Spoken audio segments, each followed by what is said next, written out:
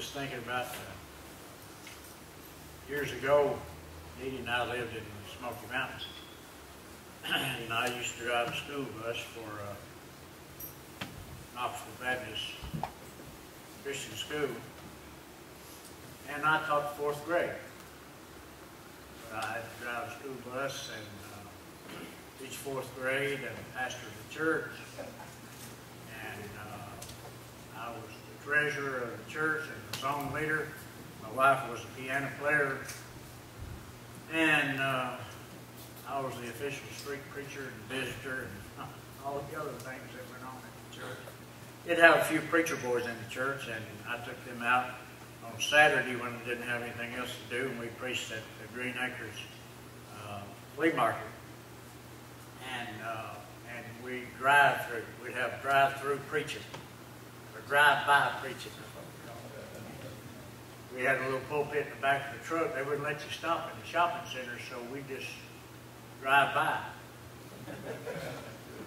And we'd go, "The Bible says you must be born again." And we'd have a few troops on the ground there passing out literature. And you'd say, "Well, you're a militant church?" Yeah, I guess we were.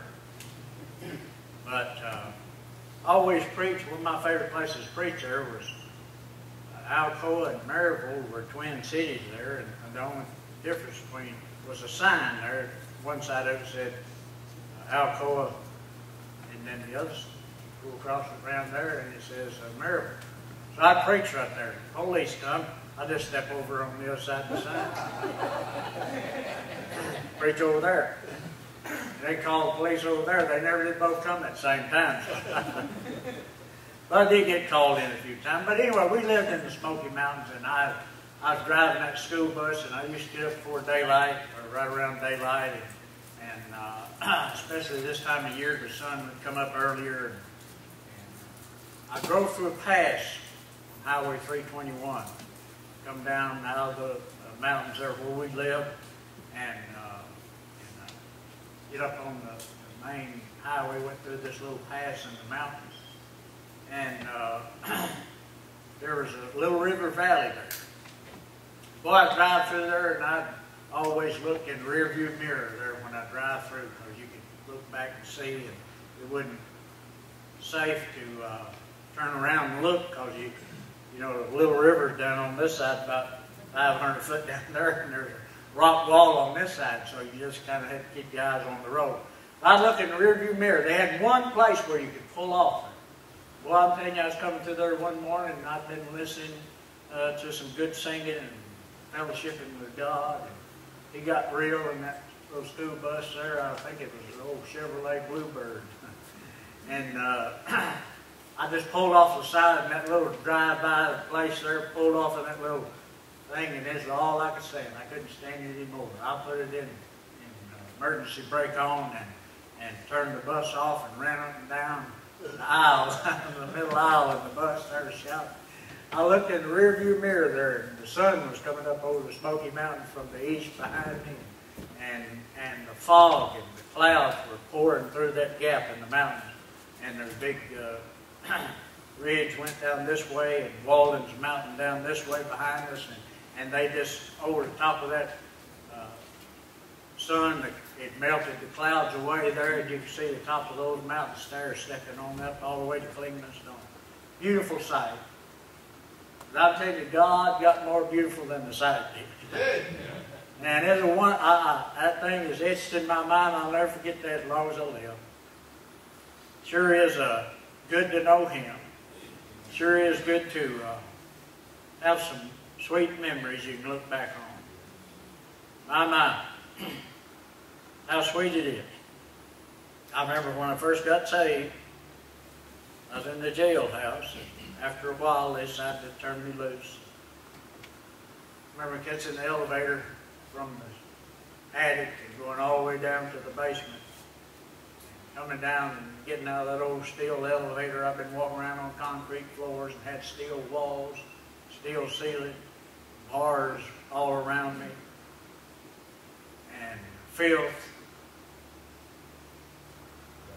And well, I remember going through there, like Brother Mark said there, I stepped in that little thing there, and they said stand back, and I stood back, and they hit that electric button, you know, and flipped me around and locked the door behind me and let the one in front open. And I walked down there, and the jailer took me on the elevator, and my mama met me downstairs.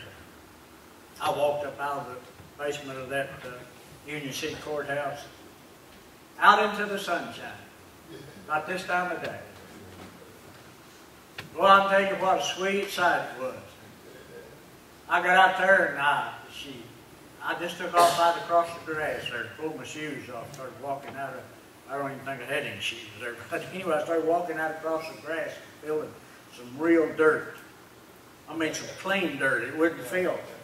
The only kind of stuff there was in that jailhouse was filth there, but this was real clean. I mean, I got me a handful of that dirt there and just felt of it and smelled of it, and sat down underneath one of those big maple trees about that big around in front of the courthouse and ran my hands over the top of something that was alive and wasn't made out of steel, it wasn't man-made, it's something that God made. Got in the car with my mama. She had one of them old push-button Dodges. Ugliest thing that's ever invented. And we're driving down the road, and she had the radio station on. I can't remember the call letters of it, but it was in Orangeville, Missouri. And they signed off every day with a gospel song.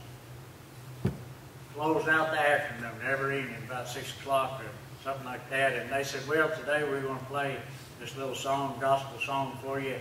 And it was Take Up Thy Cross and Follow Me.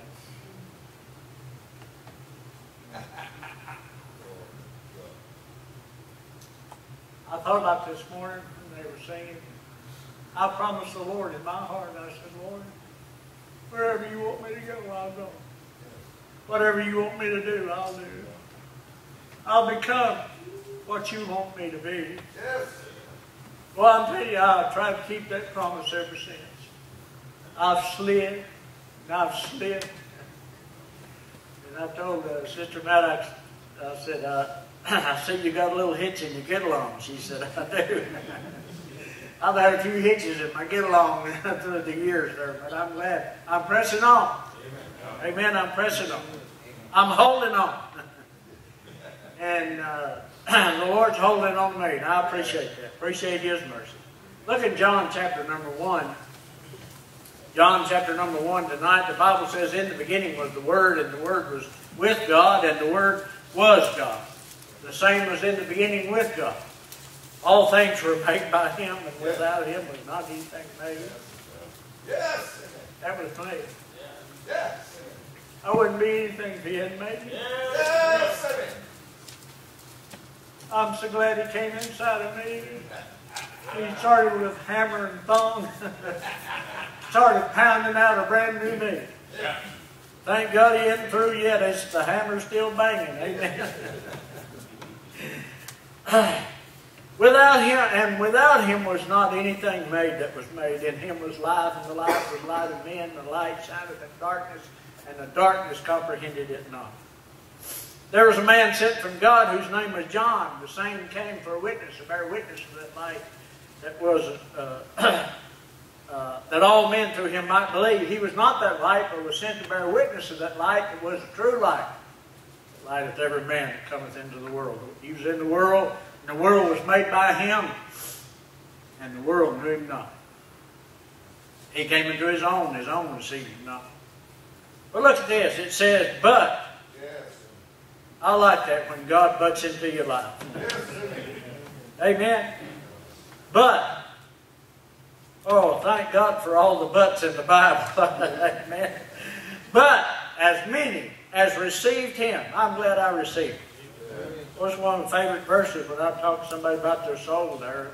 As many as received Him. Will you receive Him? I did. As many as received Him, to them gave He power to become the sons of God, even to them that believe on His name, which were born not of blood, nor the will of the flesh, nor the will of man, but of God. The Word was made flesh and dwelt among us. We beheld His glory, the only glory of the only begotten of the Father.